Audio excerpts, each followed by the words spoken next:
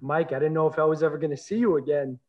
It surprised me that you were able to play again this season.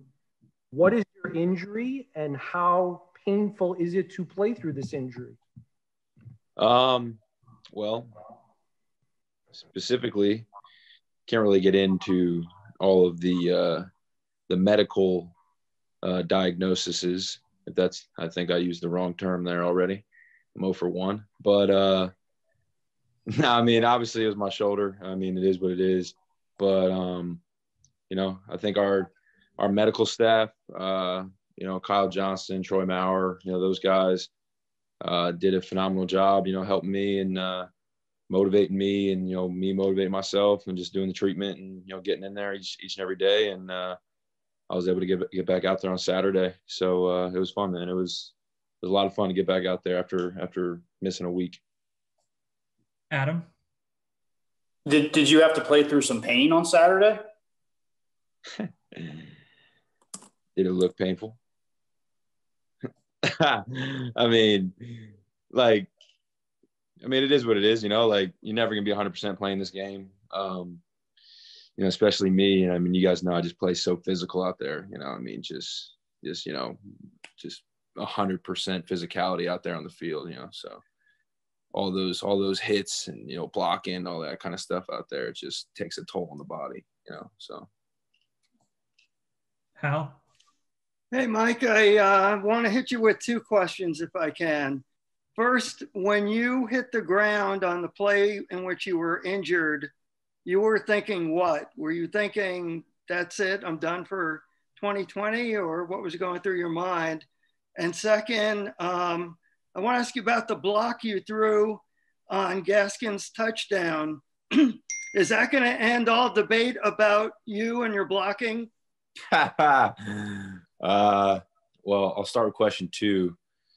The debate will probably continue because you guys got to continue to make some articles and get some clicks. And, you guys got a job to do too. I respect it. I'm not going to hold it against you. So the debate will go on.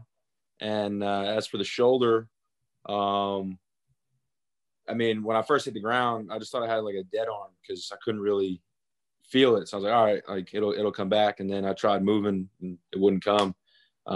So obviously at that point, then, just trying to, just get out of pain and, feel better and all that kind of stuff, which, our doctors and medical staff and everybody did a great job. And I lived to tell the story. So here I am. Jonathan? Mike, I just wanted to let you know ahead of time, I'm going to write a lot about Kyle Pitts and Mike Gesicki, the tight end duo. Good player. Mike, the just reaching up and catching, are you really relying on adrenaline and whatever you take before the game to kind of get through a game? What is the game day process kind of like for you, and what is it kind of after playing? How do you feel? Like I said, I've at this point, I think I've shouted out Kyle too much, our trainer. Me and him kind of joke around a ton, so he'll love all this media availability. This is great for him. This is huge, honestly, for him. But him and Troy, my guy Troy, they did a great job, just helping me, just do the rehab, strengthen it and get back to, wherever I'm at right now to be able to play. So honestly, I'm just going out there and just got to make plays when they come. So, whether it's once or 10 times or no time, whatever it is, man, once you're out there and, you agree to go out there and play, it doesn't matter what percentage you're at or how you're feeling or whatever it is, nobody cares. You got to go out there and make plays. Cam? Hey, Mike, what's up, man? I'm curious because obviously every time we see, a Fitz or Tua thing come up, there's a lot of debate on who should be the quarterback, this and that. But it seems like for you guys in the locker room, that hasn't been an issue all year. I'm curious what maybe Flores has done for you guys as a team to make sure that, that situation hasn't become anything, that'll create tension. I think that, the whole team's done a great job. And honestly, at the end of the day, it's not up to us and it's not up to honestly anybody besides Flo. And the only people that should really, effect, if that's the right, even word here, is Fitz and Tua, and they handle it great. You always see Fitz helping out Tua, and Tua, supporting Fitz supporting Tua, like however you want to do it. So I think that they've done a great job with it, and just kind of understanding each other's roles, and like I said, a bunch of times, just making the most of opportunities when they present themselves. Joe? Just to be clear, I gave you credit for 2 key blocks on my That's huge runs. So I saw not just 1, but 2. And also, go ahead. Do you work for Pro Football Focus? Is that going to come out in my grade, or how is that going to? No, it's joeshadgrades.com. Joe Shad Focus. Love it. Hey, I couldn't tell with the jersey and pads, in all seriousness, have you found a brace or harness to be helpful? Or did you try multiple braces or harnesses out to pick one? Yeah, I ended up finding something that works nice. Obviously, I wear my my half sleeves that I wore back in college. Got away from it a little bit, and then last year, before we played the Redskins, Durham's like, Mike, I think it's time you go back to the half sleeves. It's what you did in college. Just give it a shot. Went back to the half sleeves, and I'll probably never go back. The half sleeves have been good to me, and now they're covering up my brace. That people just don't even know about, and now which leads you to ask questions about it. I mean, the half sleeves have really been a huge part of my career here so far, obviously. All right, there's 2 questions left. We'll go to Adam. Yeah, Cam asked you about the quarterback situation. I'm just curious. We have eyes, but we don't know the fraction of what goes on inside the building. Why is it to our eyes that there's more of a vertical passing game when Fitz is in than Tua, and how do you fix that in I guess a week?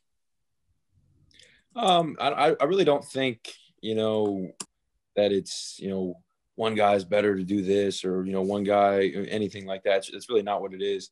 The game and defenses just present different things, or it's just how the flow of the game kind of goes. Obviously, Fitz got in there and made some big plays for us, but I mean, some of them were vertical. He hit me down the field, but I mean, another one was just Miles making a great play and all that kind of stuff. So I mean, I actually joked around with Fitz after the game. I said, listen, came back, won us the game. We appreciate it. Thanks very much, all that kind of stuff. But I'm not going to forget that, you missed me on a touchdown. I mean, it is what it is, but I mean, that's just me joking around with Fitz and, all that kind of stuff. Fitz is, he's done a great job. And, obviously has, understood his role and all that kind of stuff. And, I mean, he's been doing it for a very, very long time now. So, appreciative of him, and, appreciative of, Tua, and, just everybody. I think that this team is able to handle, a lot of adversity and a lot of, different situations extremely well. Last one, Safin. I don't want to say Fitz is like Mariano Rivera out there. That might be giving him too much praise, but I wanted to ask you, you obviously and Isaiah Ford obviously had a little bit of excitement when Fitz came into the game, and I wanted to ask you specifically, do you feel like defenders start to press a little bit when Fitz comes in? Do you think they kind of are on their toes a little bit more, not knowing what he can do, and with the gunslinger mentality, he can get them really at any time? I think that I can't speak for, the defense and, their mindset or what's kind of going through their mind, depending on, who's in the game and all that kind of stuff. But I do think that, it just goes back to, I've said it, I feel like repetitively in our media opportunities throughout the season is, no matter how many, whenever you get an opportunity to make a play, that's when you got to make the most of it. So, to me, obviously, you guys know that, I love, both our quarterbacks and have had success with both of them. They're both extremely talented and all that kind of stuff. So for me, man, I just got to, just continue to, focus on my job, my role.